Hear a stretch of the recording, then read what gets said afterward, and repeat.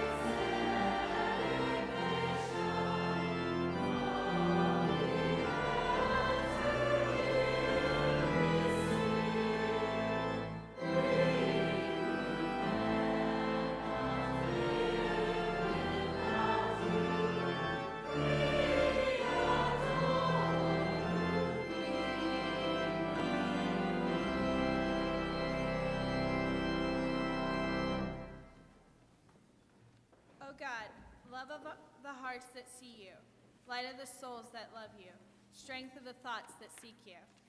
To turn from you is to fall, to turn to you is to rise, to abide in you is to stand fast together. We ask that as we come to you now, you grant us your grace and blessing. In the name of Jesus Christ, our Redeemer. Amen.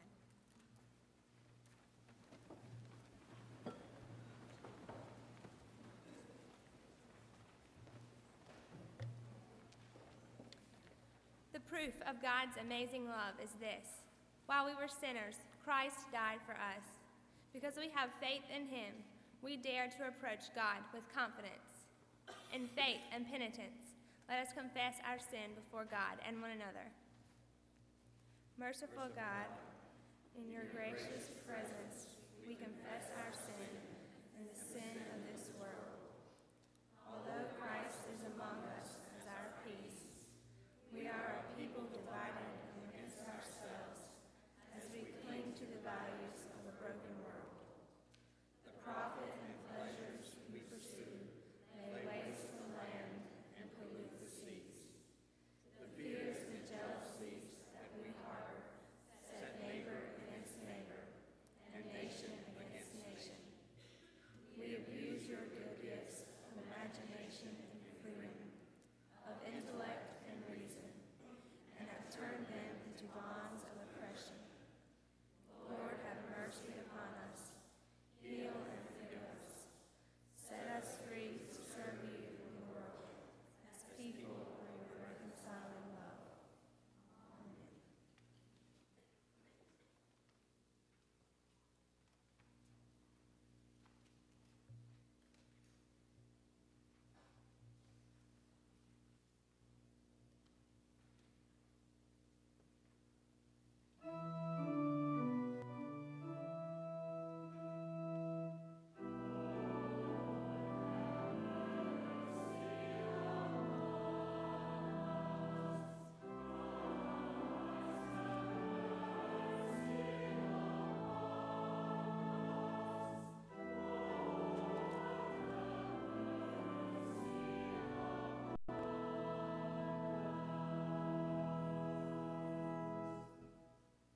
Hear the good news. Who is in a position to condemn? Only Christ, and Christ died for us. Christ rose for us. Christ reigns in power for us. Christ prays for us. Anyone who is in Christ is a new creation. The old life has gone, a new life has begun. Know that you are forgiven, and be at peace. Amen.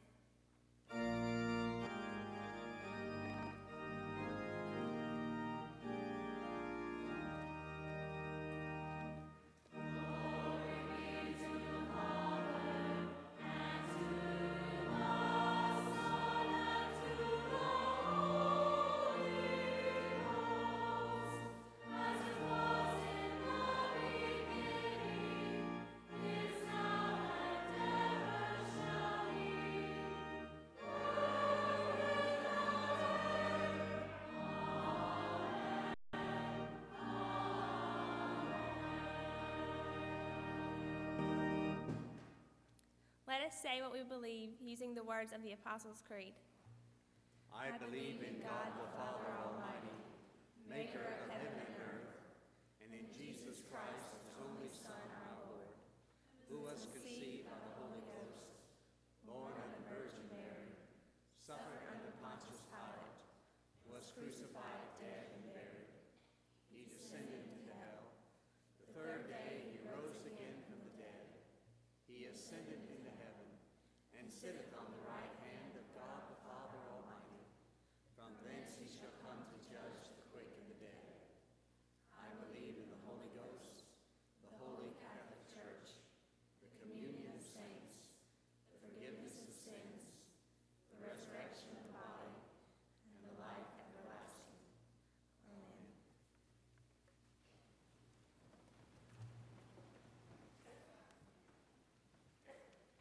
I would like to invite the children up for the children's moment.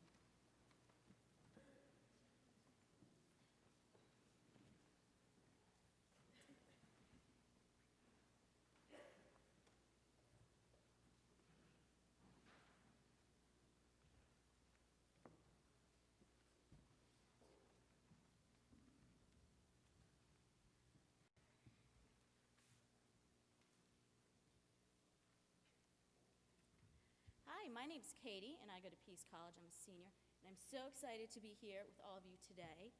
And I'm going to teach you guys how to say I love you in 2 different languages. Are you guys ready? Okay, we up for it? Okay, in German you say ich liebe dich. Can you guys say that? Great. And in sign language, all you have to do is this. Can you guys do that? Oh, wow, that's pretty cool, huh? Well, you know what? God, it's really easy to say I love you in different languages, isn't it? Right? Even in English, it's pretty easy to say I love you. Right. But the Bible study, or the Bible story for today, is saying that it's not, you can't just say I love you to people, that you actually have to show them. You see, after Jesus resurrected, so when he came back, Do I do something to them to let them know that you love them? you're right, that's absolutely right. That's what I was going to tell you. How'd you know that? You've done it before. That's absolutely amazing. So you know the story, right? So Jesus comes back, he meets with the disciples, and he asks Peter 3 times. He says, do you love me? He says it, not in German though. He says, do you love me? And Peter says, yes, all 3 times. And then after that, Jesus says, well, then feed my sheep, which means just take care of everybody around us. Okay, so you already know that you just can't tell people, right? Yeah, but why do you guys think Jesus asked Peter 3 times if he loved him? Yes?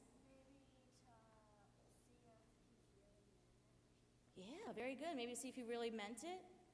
Anyone else? No? Well, I think that Jesus asked him 3 times to show how important it was that we don't just love people and tell them that we love them, even though that is a great way, but also that we remember to show everybody that we love, not only the people around us, but also God. So how can you guys show that you love God and the people around you? What do you guys do? Are you nice to your brothers and sisters? No. Are you nice to your friends? Yes, and to your families?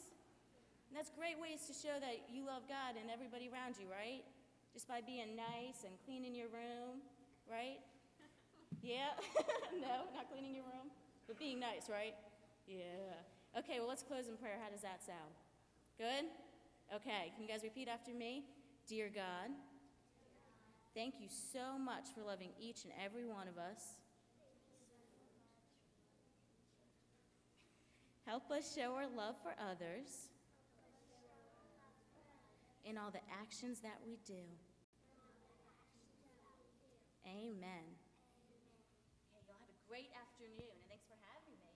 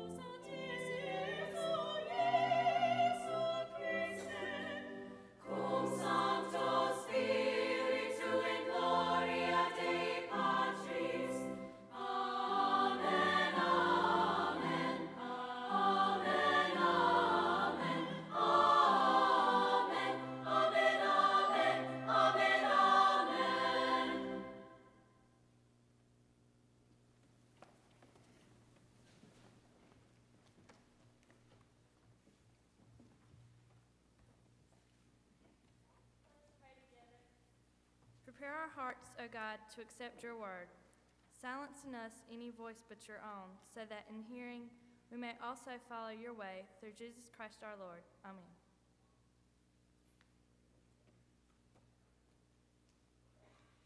The first reading today is from Psalm 63, 1 through 4. O God, you are my God. I seek you. My soul thirsts for you. My flesh faints for you, as in a dry and weary land where there is no water. So I have looked upon you in the sanctuary, beholding your power and glory. Because your steadfast love is better than life, my lips will praise you. So I will bless you as long as I live. I will lift up my hands and call on your name. The word of God.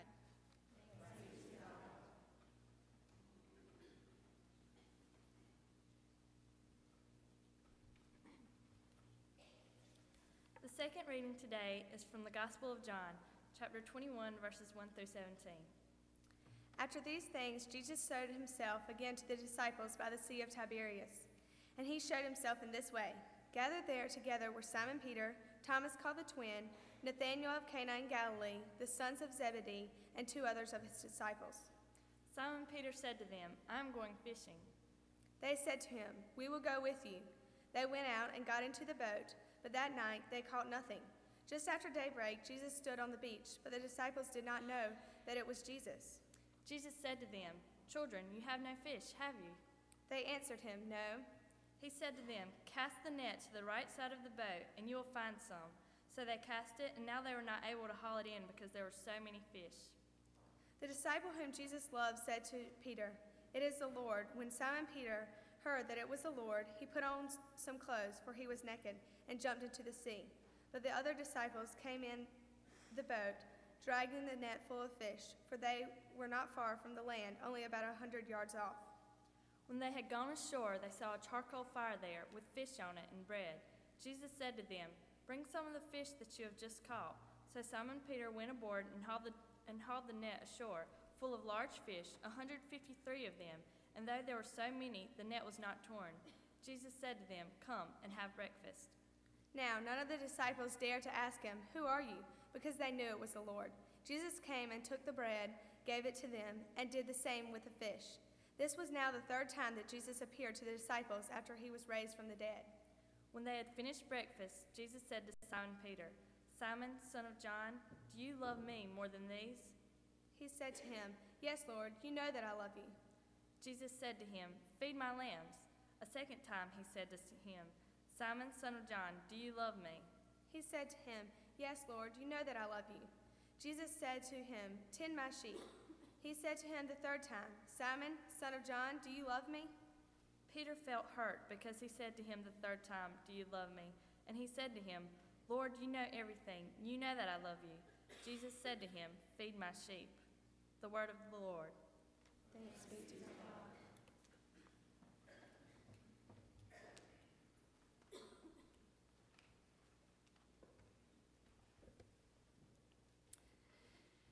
The theme for this 3rd Sunday in Easter, and might I add, Peace College Sunday, is a love affair before breakfast. A love affair at breakfast. And the guiding texts are, when they had gone ashore, they saw a charcoal fire there with fish on it and bread. Jesus said to them, Come and have breakfast. When they had finished breakfast, Jesus said to Simon Peter, Simon, son of John, do you love me? Simon Peter said to him, Yes, Lord, you know that I love you. Please join with me in prayer. In the space of these next few moments, dear God, may your Spirit speak a liberating word. In the words listened to, of thoughts that are thought, and in all of the silence in between. Amen. So, where do we start this morning? With the love affair or breakfast? Well, I know where you all probably want to start, but my mother always told me it was best to begin the day with breakfast. And so I always do what my mother says, especially in church. Breakfast, they say, is the most important meal of the day. They, of course, being nutritional experts, diet gurus, morning talk shows, and yes, moms. They say if you eat the right kind of breakfast, you can increase weight loss potential, sharpen your mental capabilities, and you are led to believe you will become an overall better person in general. Who am I to argue with the experts? In fact, even the resurrected Christ felt breakfast was important, so much so he fired up the grill to fix it for tired, hungry disciples who had been working all night long. Frankly, I must admit, breakfast is not my best event. I know I should eat oatmeal and fruit, or bacon and eggs according to Dr. Atkins, but usually a veggie hot dog, ice cream sandwich, or leftover Chinese from the night before is the fare eaten in the fine dining atmosphere of my Honda wagon as I careen through traffic to make it to work in the morning. Again, Jesus saw this differently. Not only was breakfast important, but the atmosphere in which it was eaten was equally as important. Daybreak. On the sandy shores of Lake Galilee, the dewy chill of the morning and the undulating meditation of the fishing boat resting in the patter of waves, the crackling warmth of an open fire and the fragrance of warm bread baking and freshly caught fish grilling from the abundance of an inspired haul of the nets at the last minute.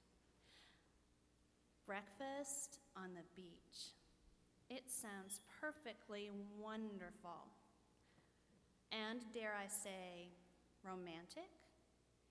It is the perfect setting for a love affair. But what kind of love affair is this?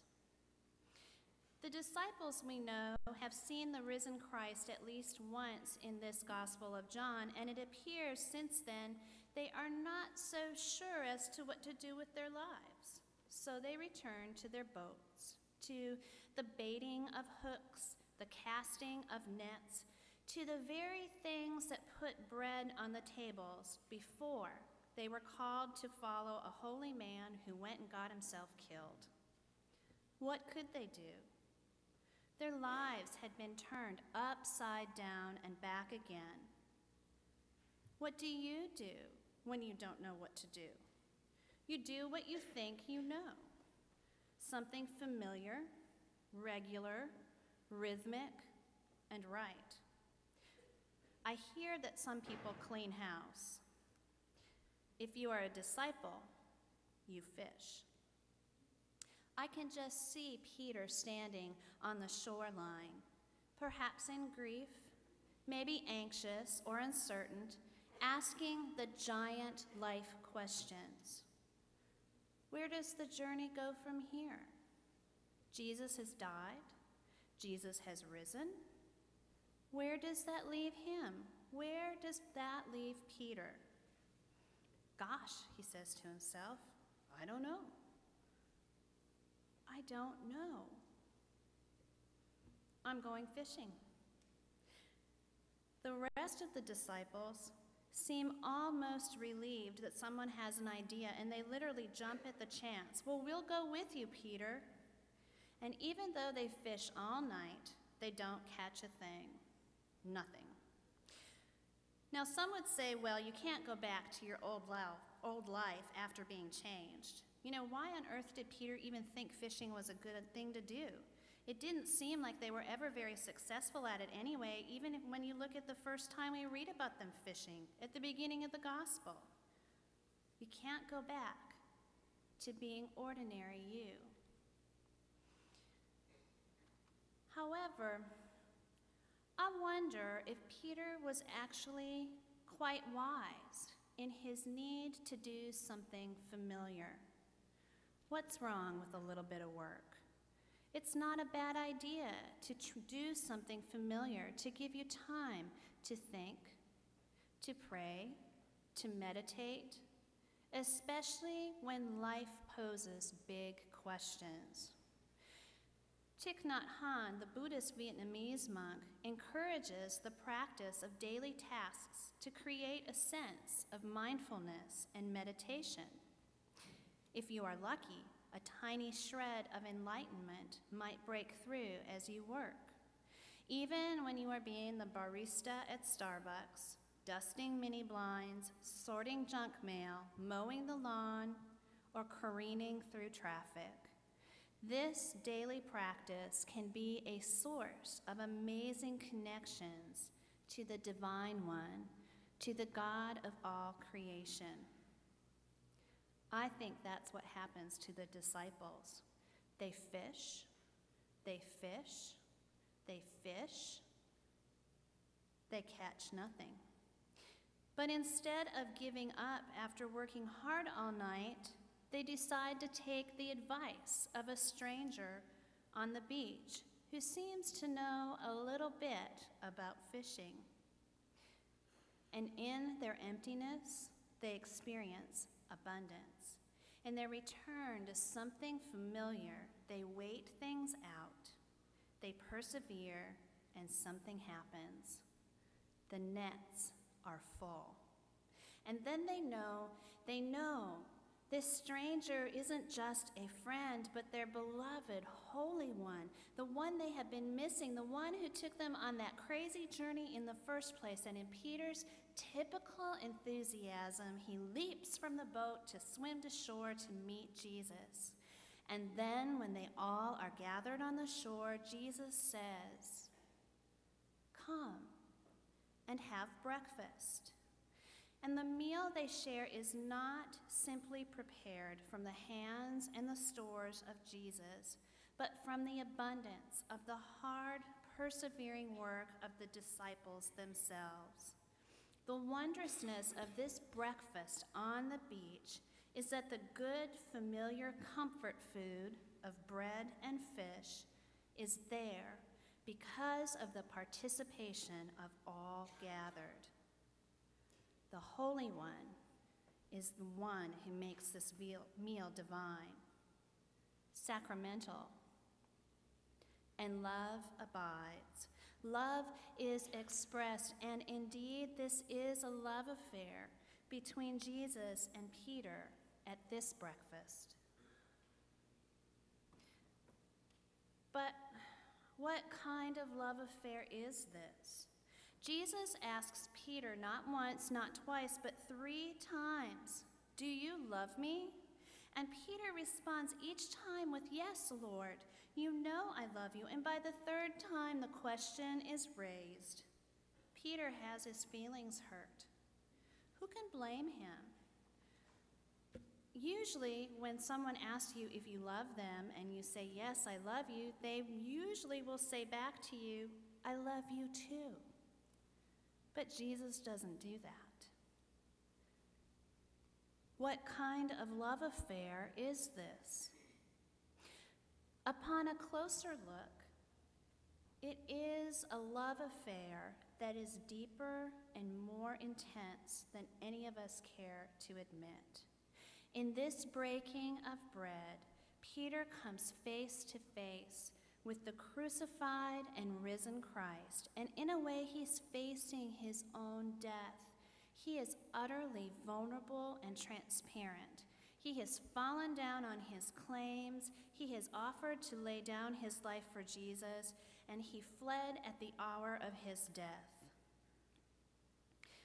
Scholars say that this scene of the threefold declaration of love gives Peter a chance to retract the 3 denials that he uttered during the arrest and trial of Jesus. Remember how Peter was questioned by soldiers who suspected that he had links to that holy man, Jesus? Oh, right, Peter, where were your macho claims then? This breakfast becomes a confrontation of love. It gives Peter the opportunity not only to realize that Jesus has saw through him, but gives him the opportunity, yes, the opportunity to face the truth about himself. He is a traitor. But Jesus still sees him as one who can feed sheep. Jesus offers Peter the opportunity to forgive himself, to be healed, to be freed, to be able to continue on the journey. Jesus sees him as one who can feed the little sheep. In this breakfast, Peter is loved. He is loved by given the opportunity to face his weakest self, to embrace it, to release it, and then to bask. Bask in the knowledge that the one who has known the pain of death and betrayal and the miracle of life trusts and knows that in spite of all of who Peter is, still believes that Peter has the capacity to nourish the sheep in the realm of God. What kind of love affair is this? It's a divine love affair. To be loved so much that even when one betrays the lover, you will not only be offered a sacramental breakfast of comfort food prepared by God's hands, but gives you the opportunity to confront yourself with the truth, to embrace your own weakest self, and in spite of it, the lover, the one who loves you, believes that you have what is needed to feed the flock. This is what happens when confrontation is surrounded by love. Dr. Yvonne Delk, one of the finest preachers in America today, talks about her moment of being confronted in love. Many years ago, she had stood in line to get into the Glide Memorial Church in San Francisco to hear Reverend Cecil Williams preach. Reverend Williams had taken a dying downtown church and helped it transform into a community that was literally open to all. When you walked into Glide's doors, diversity abounded in race, class, gay, straight, young, old. It was a people's church, and people from the street attended. Well, when she finally made it through the line and got into the sanctuary, she took her place in a very, very crowded pew. She was sure that it couldn't fit another person.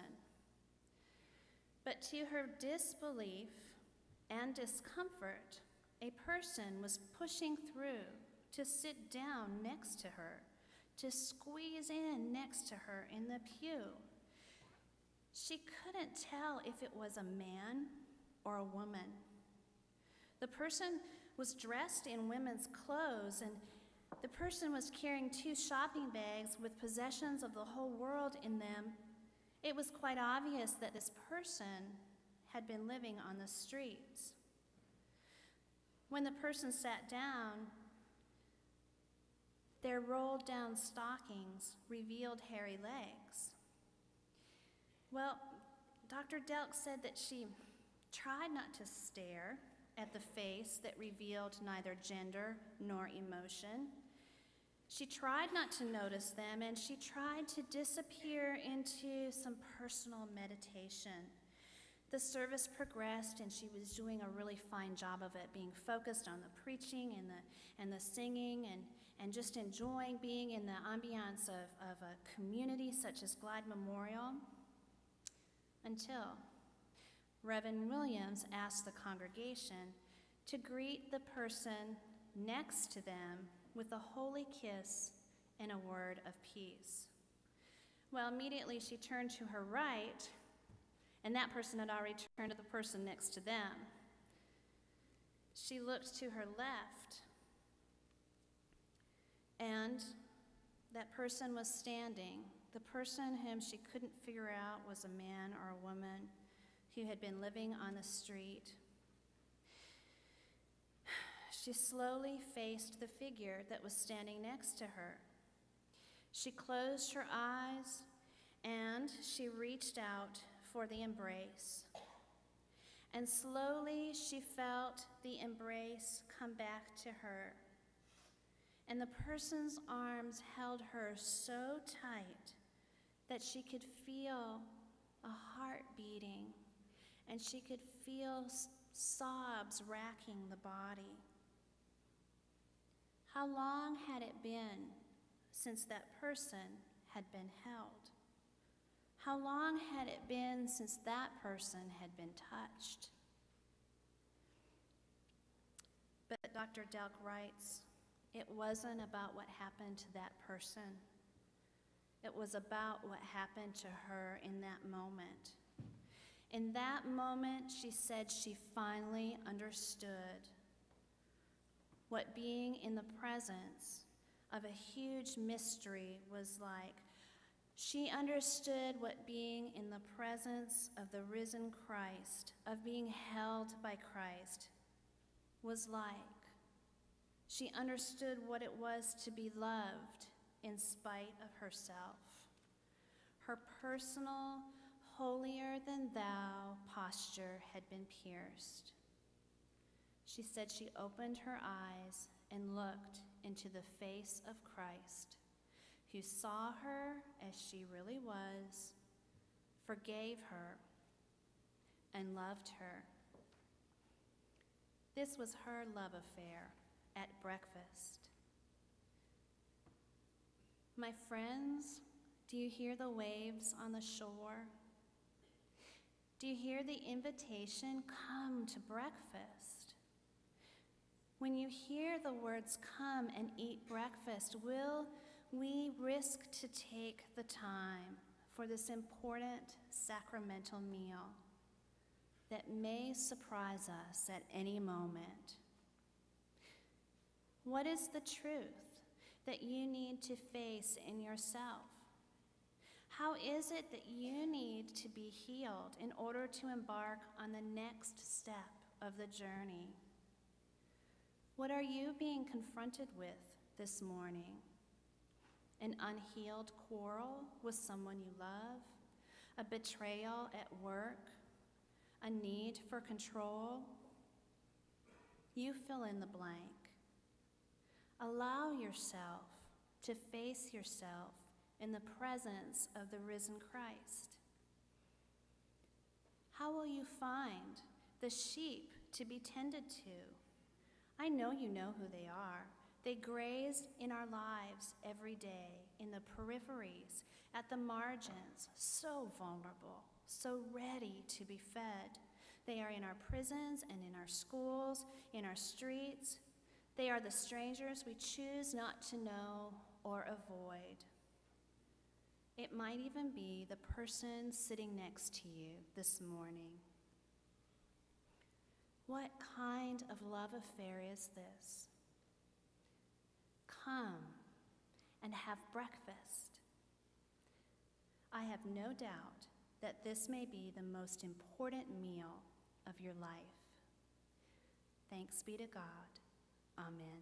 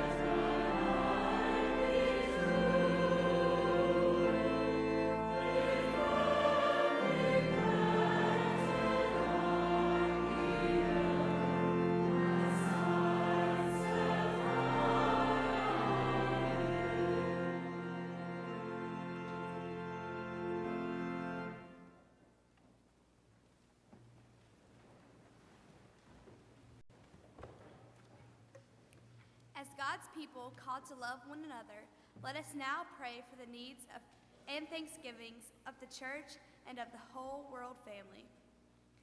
Dear God, this morning we are grateful for this day and for other days through which we experience the grace of being gathered in love with you and with your people. We are thankful for family and friends. We are thankful for words spoken to us today, which we want to keep in our minds. We are thankful for those we want to be close to, both near and far. We are thankful for words from God, which come through this community gathered.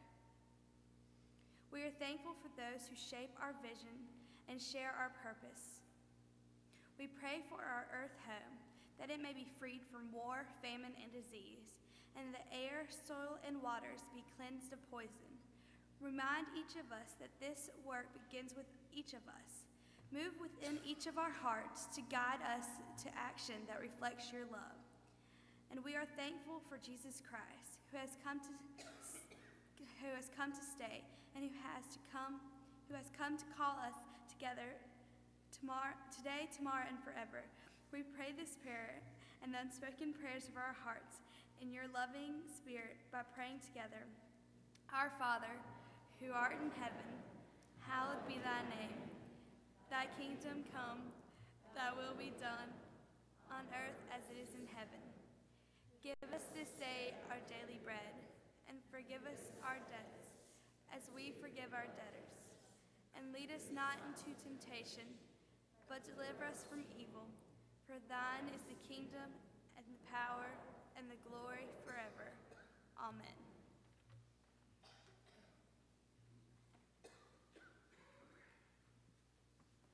It is always a joy for me, on behalf of all the members of our church family, to extend a very cordial welcome to any of you who may be visitors in our midst this morning. We are grateful for your presence with us, and we would encourage you to sign the friendship pad as it is passed down your pew so that we might come to know of your presence with us. If you are not actively affiliated with another Christian church in this community, we hope that you will give prayerful consideration in these coming days to joining with this congregation as we endeavor to worship and to serve our risen Lord. Today is a very special day in the life of this congregation, for it is that day when each year we welcome staff, faculty, and alumni from Peace College to share in this worship experience with us.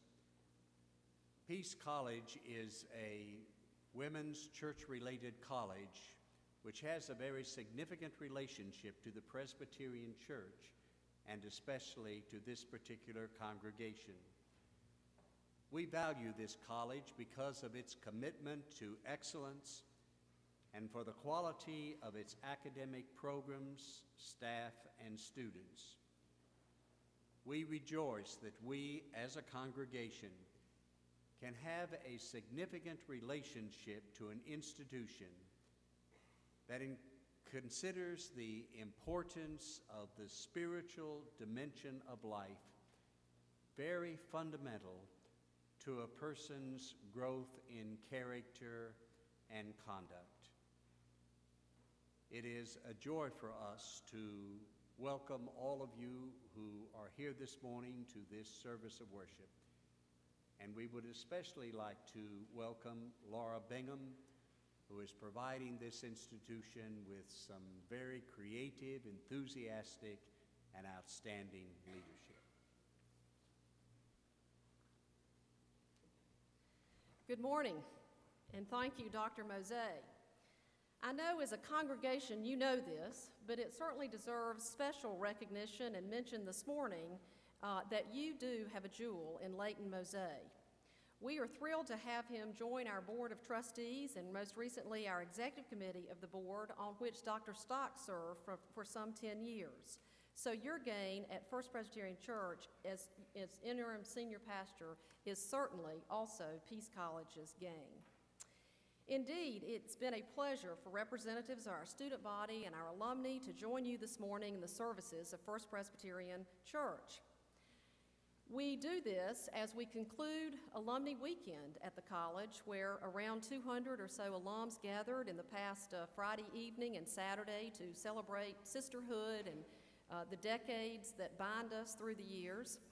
And we had alumni come from Oklahoma and St. Louis, and last year I think we had an alum who also attended the church service from the Netherlands. So we do reach out far and wide in many ways. But I always love on Sunday morning to imagine William Peace being particularly proud that these ties still bind us so beautifully in the early part of this 21st century.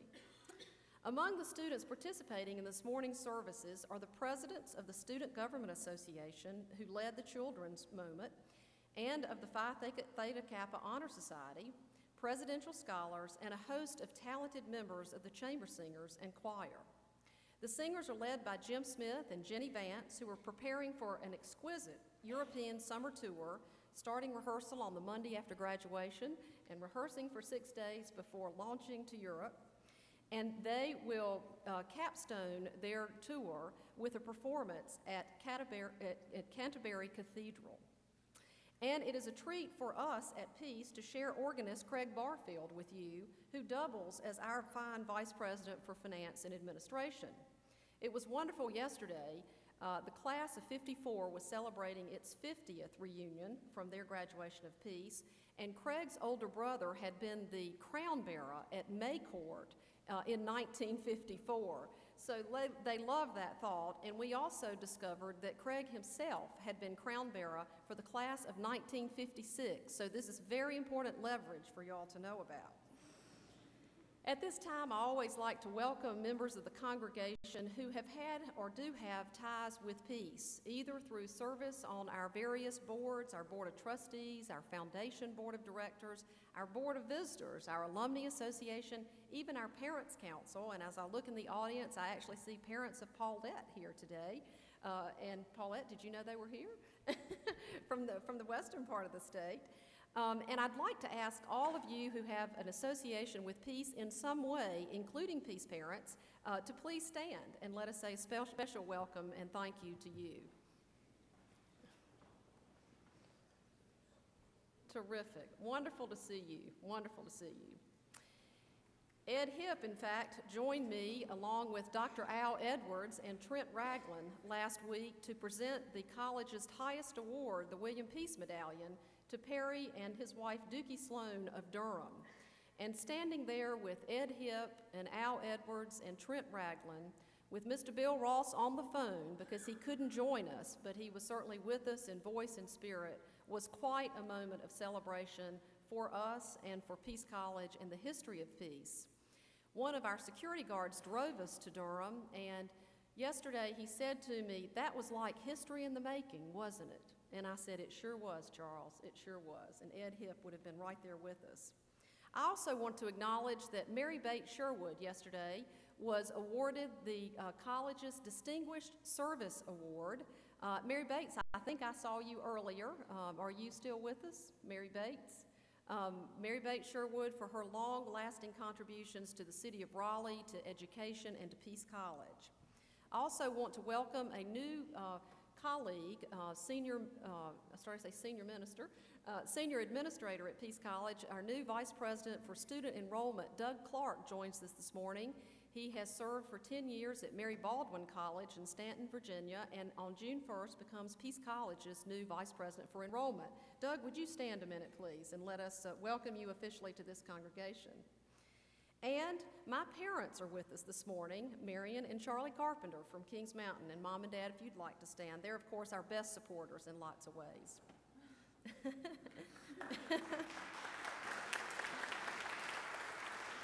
It's also notable that the Vanguard Sunday School class asked my husband and the first man of Peace College, Warren, to be their guest speaker today in honor of their 100th celebration of their anniversary. And I know he didn't have any of his facts wrong because Sammy Doughton has not been up here telling me he had any facts wrong. So Sammy, did he pass okay? With flying colors. Wonderful. It was great for Warren to get to do that. As I listen and hear the sounds of the service this morning, I marvel at the lovely and inspiring message that Reverend Carla Miller had for us. Some of you may think that's the exception rather than the rule, but Carla's well is indeed very deep, and her ministry for all of us at Peace allows us to draw regularly from that well. Carla's duties as chaplain were really stretched this semester as the college experienced the death of 2 of our students in tragic car accidents, 35 days apart. As the campus grieved the loss of senior Katie O'Connell of Richmond and first-year student Sally Clark of Charlotte, Reverend Miller gave refuge to our emotions and strength to our grief. So as you depart the service this morning, please extend a very special word of comfort and appreciation to Carla, Reverend Miller, for her care of the Peace flock. Now, some of you may have noticed that sign at the corner of Peace and Wilmington Streets where the former Newton stood at the edge of the Peace campus. It simply says, "Peace in Progress." One of the reporters for the Peace Times, our student newspapers, recently scheduled a long interview with me just to find out what this was all about. She asked me to define it, what it meant. Was there a committee that was a part of putting this together? Who served on the committee? What did it mean? She kept asking me all kinds of questions. Well, I immediately started listing off just what that meant. I thought all the various projects underway, such as the implementation of new majors for the college, this year in child development as a track toward teacher education, and in politics and public affairs. I talked about the renovation of Finley Residence Hall, which was built in 1963, which will include adding the porch balconies on it, complete with those iconic Peace columns. That actually was the design for the 2 buildings that would flank Old Main from the 1920s. And when the building to the right was built east in the 1920s, those porch balconies were added. But New West, the building to the left, did not get built until the 1960s. It was called Finley, and the porches were never built. So as we're doing this total renovation of Finley, we're putting back those columns, which will be so beautiful and graceful for our campus. I started talking to this Peacetime reporter about our new partnership with the University of North Carolina at Chapel Hill for a complete seamless admission into their Masters of Teaching program. And we hope to do the same thing with East Carolina. Or even the design of a new residence hall that a committee has been hard at work designing, which will be our first building on the new property that we acquired and were in the paper so much about last year in 2003 as we closed those 1-block sections to bring that into our campus. Well, this student reporter looked a bit puzzled as I was rattling off all these things. So I finally paused and said to her, "Peace in progress is a state of mind and a state of things." That's just it. We're a work in progress as the state's youngest, newest baccalaureate college, and we have evidence of that progress all around us. 2 particular milestones I'd like for you to know about as you gather as a congregation this morning. The first, this year, final action on the elimination of our associate's degree program, effective with commencement 2005. The degree is in less demand by our students, and the college really needs to focus our resources in the competitive nature of the undergraduate colleges in North Carolina and beyond. The faculty unanimously endorsed this 2 years ago. It was anticipated in our strategic plan that we adopted in the year 2000, and our Alumni Association unanimously endorsed it through their board of directors some months ago. So after 2 to 3 years of this discussion, the trustees took final action on the elimination in January. The second milestone of this academic year, among many, is the remarkable student achievement and satisfaction marks Peace is receiving. Last year's graduating seniors ranked Peace #1 in the nation among 649 liberal arts colleges and universities for an attribute called supportive campus environment. And the seniors listed Peace in the top 1% of all these colleges in the nation for a category called meaningful faculty-student interaction. These are indeed superlatives. There are many students and faculty members I could highlight in their individual achievements, but I want to mention 2 to you this morning. One, Christian Sineth of Wilmington. Christian just took first and third places in North Carolina competition in musical theater, first, and in classical, number 3. And when she competed in the Mid-Atlantic competition, she took third place among singers on the East Coast for musical theater. I'd like to ask Christian and her voice coach, Jim Smith, to stand and be recognized for that superlative. Jim and Christian.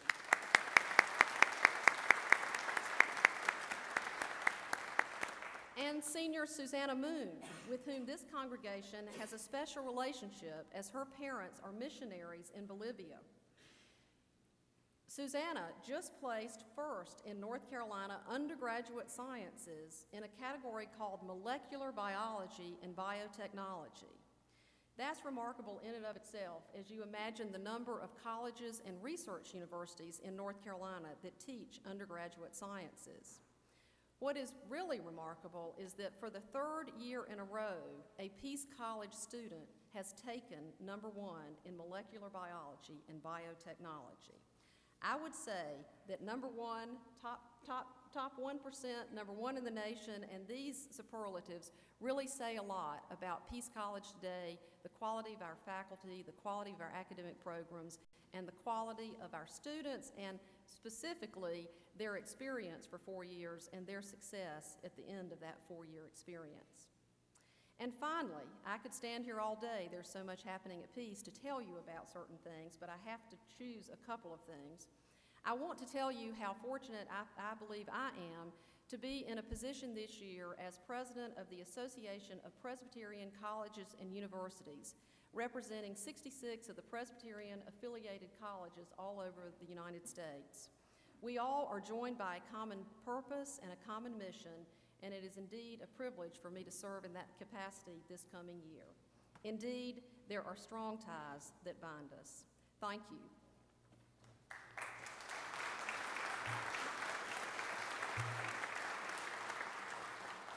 Thank you, Laura. Let us continue our worship now as we bring our gifts to the Lord.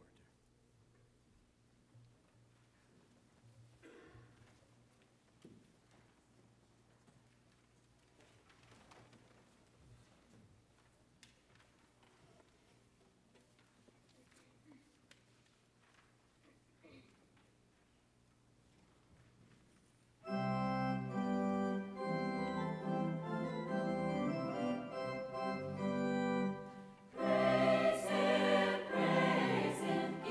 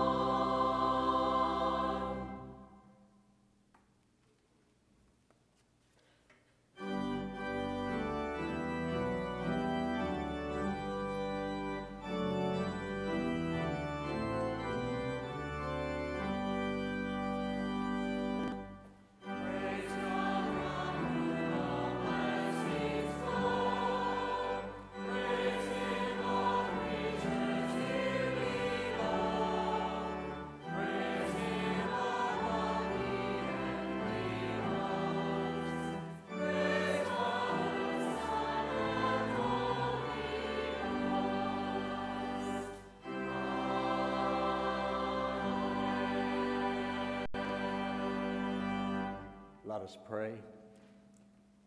Thank you, O Lord, for the faithfulness of your love and for the privilege of responding to your generosity with these our gifts. Receive now these our offerings and use them to heal the suffering, to shelter the homeless, to feed the hungry, to comfort the hurting, and to provide financial support for students and institutions like Peace College.